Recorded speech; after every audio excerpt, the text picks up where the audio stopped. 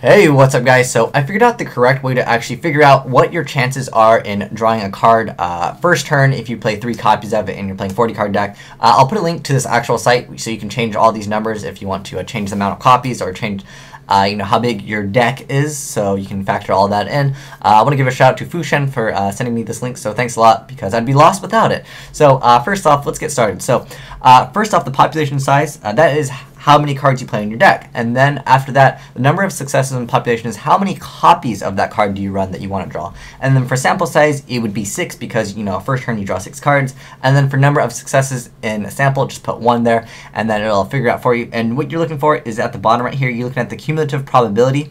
And so that'd be 0.39, so basically 40%, almost 40%, 39% basically, or 39-40% drawing it first turn. But let's say that you are going second and you want to see for consistency of max C. So let's do that for example. So let's say you're playing 40 card deck, you run 2 max Cs, and your sample size would be 5. Because remember, when you're going second in Yu-Gi-Oh, you would have 5 cards, your opponent would have 6, so you'd have 5. And then let's do calculate for example. Give it a second here to, come on, calculate. Okay, there we go. Sometimes the site is a little bit slow. I don't know what's up with the site. But yeah, then you'd have again, looking at the bottom, cumulative probability, that'd be a 23% chance. So again, I apologize for my bad on that, but me doing it wrong. I thought that kind of worked though. It made sense to me that you could just add it all up. But yeah, there was a person that posted in the comments that, yeah, if you added all of it up, when you had like 11 cards, then it would be 100%, which would be incorrect. So let's go ahead and do that. So let's say that you were playing 3, and then your sample size was 11. Let's check out what this would actually be. That would actually be a 63% chance. Wouldn't be a 100% like I would have actually gotten as my answer. So there you go. If you draw 11 cards, I don't know. I mean, if you max seed them and they just go spam, you'd have basically 63% chance to draw one of those cards that you play 3 of in your deck. So again, I'll put the link for this in the description. And again, I apologize, but hey, I will correct myself if I'm wrong on things.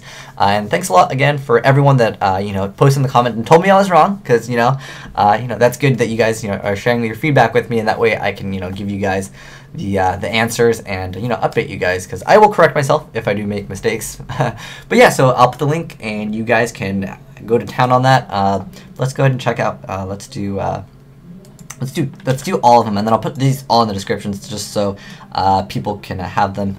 So your sample size would be 6. So let's say if you're running 2 of them, your chances are 28, and if you're playing just 1 of them, your chances are 15%. So there you go. Then you have a pretty good idea of my answers weren't like that far off. I mean, they're within like not really necessarily margin of error, but they weren't like way off. But yeah, if you go to higher numbers when you draw it, then my calculations would have been way off. But that said, there's a link for this in the description. Check it out. And that way you can factor in what your chances are to draw certain cards.